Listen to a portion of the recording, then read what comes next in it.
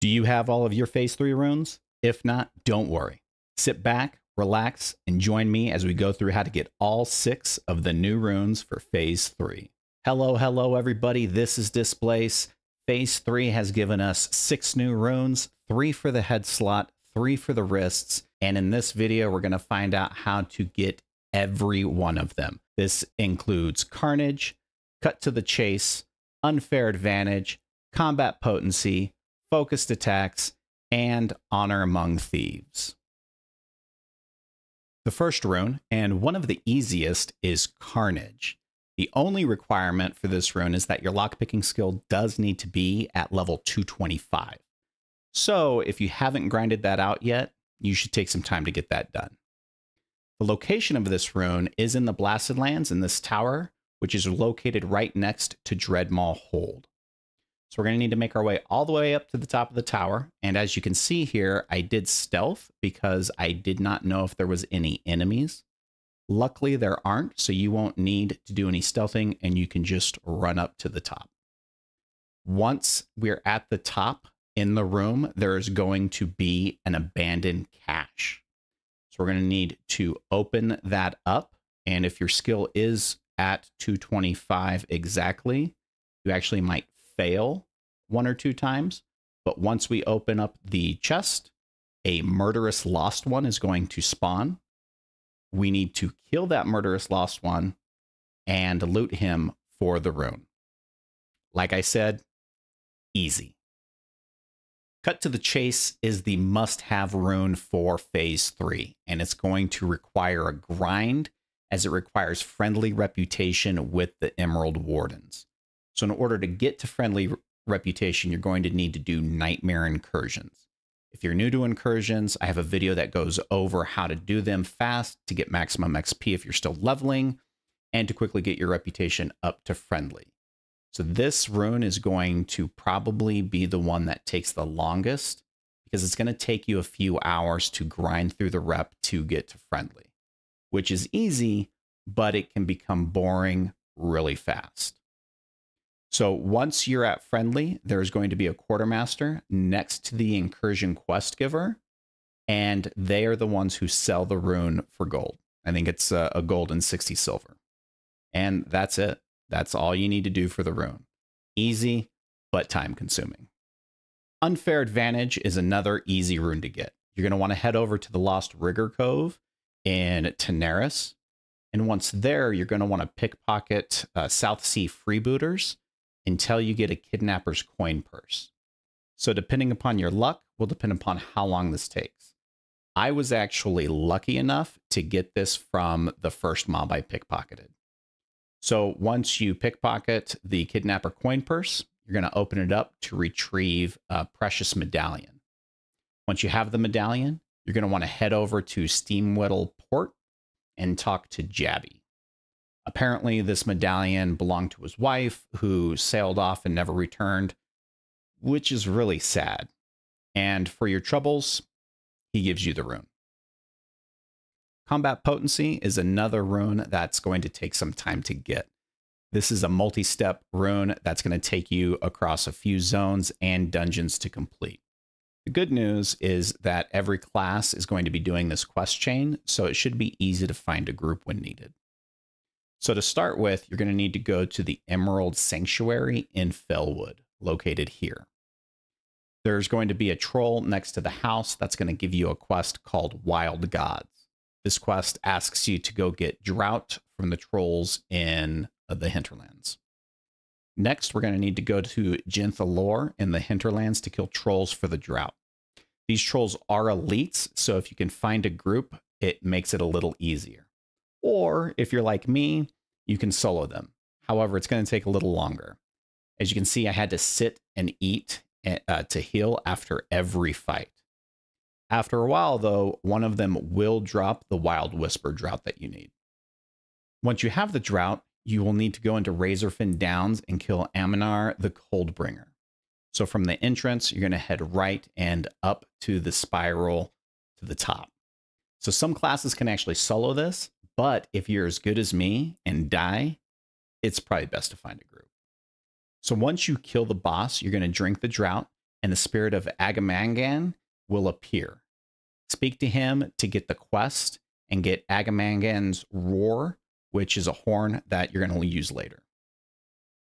This next step can be done in any one of 3 dungeons: Zul'Farrak, Marathon, or Blackrock Depths. The 2 easiest is Zul'Farrak or Mara, with the latter probably the easiest as long as someone has a staff to get to the princess. In this example, I did a few Mara runs, and once you kill the princess, a huge ghost dinosaur is going to appear. You're going to use the horn that you got from the dungeon to summon him from the ghost form, so you can actually kill him to loot the wild offerings. For Zul'Farrak, you're going to need to kill at least 3 bosses to get a ghost spider to appear. For Blackrock Depths, you're going to need to stop and go back and do one of the other dungeons. No, I'm just kidding. But if you do want to do this, you're going to need to kill 3 bosses. They're going to be High Interrogator Gariston, Houndmaster Grebmar, and the Ring of Law event in order to spawn the ghost, which is going to be on the Dark Iron Highway. So this one's a lot lengthier than the other 2, which is why it's not recommended. So you're going to need to do this at least 3 times, as the quest requires 3 wild offerings. The easiest way to do this is to do a logout skip, reset the dungeon, and then rinse and repeat. This is why Mara and ZF are the easiest. Now, the wild offerings are used as currency for some gear, including a bag that includes a random Dark Moon Fair card. So these range from either 10 all the way up to 15 wild offerings. So it's a good idea if you want some of this gear to spam these dungeons. You can, however, only do 5 dungeon runs within an hour. So you may become locked out depending upon how fast you do these dungeons. Once you've actually collected all 3 of your wild offerings, you just need to return back to Felwood, talk to the Shadowtooth Emissary, complete the quest, and she will give you the rune. Focused Attack is the easiest rune to get in this phase. So in the Hinterlands, you're going to go to this location. From here, you're going to see a few walls with masks on them. You're going to approach the one that's targetable and use Blind on it. In order to use Blind, you are going to need to use Blinding Powder, and you can either buy it off the auction house, or as a rogue, you can make it if you have some Fade Leaf. So once you use Blind, a chest is going to appear. You loot it, get the rune. Easy peasy. The last rune we're going to get is Honor Among Thieves. This is our stealth dungeon run, just like in previous phases. However, this time we're going into Zul'Farrak. So before we can actually do this quest, we're going to need to have completed the Manor Ravenhold quest and have Ravenhold reputation unlocked. So once we reach 45, we're going to get a letter in the mail. This is actually not from C, but from Farad in Ravenhold Manor, telling you that C has been playing you. So head on over to Ravenhold Manor and speak with Farad, who tells you that you're going to need to enter Zul'Farrak to get the Talisman of Kazdor and return it to him. So we're going to head on over to Zul'Farrak and go inside. This one's pretty easy to sneak around, as the mobs are pretty spaced out. So the Talisman is in a chest, and the key to that chest is broken up into multiple pieces. So in order to get the first 2 pieces, we're going to need to kill 2 bosses by throwing a vile concoction into a bubbling cauldron to kill them. The vile concoctions are in clay vessels that are hiding in tents throughout the dungeon. So the first one is in a tent near Entusul, who is the boss in the cave. So we're going to loot the vile concoction and head into the cave. Once in range, we're going to throw the concoction, which is going to explode in the cauldron and kill the boss. We're going to loot the offering of bone from the satchel that's laying next to him. The next closest tents are actually next to the stairs of the pyramid. So we're going to loot another vile concoction and then head back to the witch doctor, who is the boss that's around all of the graves. We're going to throw the concoction into the cauldron and then loot his satchel for the Ward of the Dead. So the Ward of the Dead is a trinket, and we're going to need to equip it, which is going to cause one of the graves to light up. We're going to go over to this grave and loot it for the Offering of Flesh. Once we have this, we can combine it with the Offering of Bone and turn it into a Blood Magic Essence. Before we can open the chest, we're going to need to get one final piece. So from the pyramid, we're going to head right, and we're going to need to jump up the wall. Once at the top, we're going to need to stealth our way past the first ledge, who has a mob in it, and head over to the second one, which has a chest.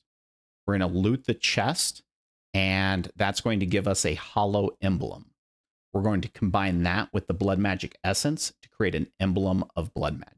So once we have that, we're going to need to head all the way back up to the top of the pyramid, and you can't actually jump from where you are at the ledge to the top of the pyramid.